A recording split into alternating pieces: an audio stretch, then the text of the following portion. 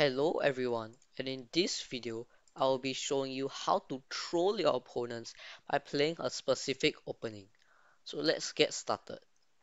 So the opening starts with the move A3.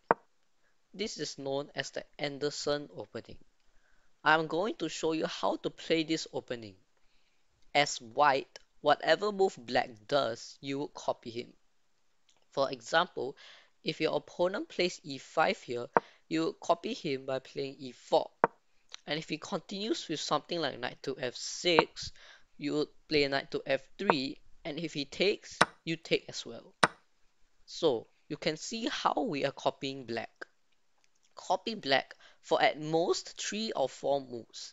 But when you do so, make sure you don't blunder anything or get yourself into a losing position. Let's go back. After a3, what happens if black responds with a5 or a6? Let's look what to do if black plays a5 first. If he does play that, you will play a4 and it's the same thing. Whatever black plays, you will copy him. Alright, now what if black trolls you and plays a6?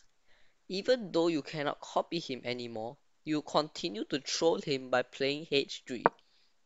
And again, no matter what black plays, you copy him. If he plays h5, you'll respond with h4 and copy him in the next move. Finally, if your opponent plays h6, you will either play e4 or d4. Whatever opening you usually play, develop your pieces and play chess. So that is the end of today's video. Hope you guys now know how to troll your opponent with the Anderson opening.